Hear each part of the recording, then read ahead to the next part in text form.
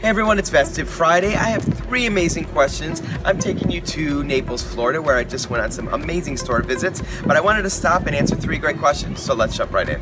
First question comes from Mary. She says, Nick, I have curly hair and I usually blow it out straight. My work hours have changed and I don't have the time to blow it out. I want to wear a curly, but it never looks good. Any suggestions? So Mary, I love to wear curly hair.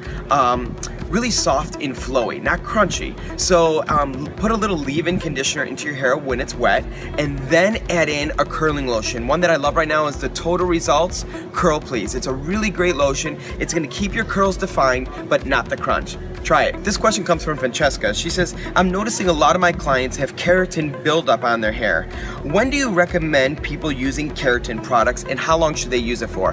This is a really great question, and keratin products are really intended for really damaged hair. So if somebody has really healthy hair and they feel they need a keratin product, they might not need it and they're getting keratin buildup. So make sure to guide them to the right product that's going to be perfect for their hair type. So for instance, if they're lacking moisture, get them on a moisture shampoo. If they have color treated shampoo, but their hair is really healthy, make sure that you're recommending the proper color treated shampoo. Sometimes somebody just needs your guidance on what the right product is for their hair. All right, this question comes from Jennifer. She says, Nick, help.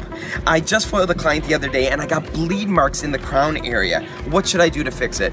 So this happens, right? Mistakes happen from time to time. How do we fix it?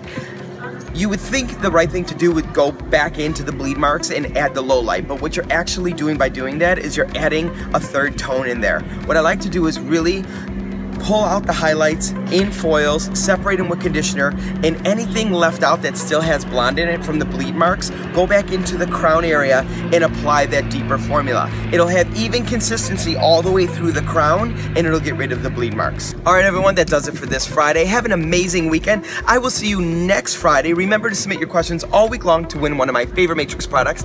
Next Friday, I'll take you to Key West, where we will be doing the summer shoot for Ulta Beauty campaign. Can't wait to share it with everybody. Have a great weekend.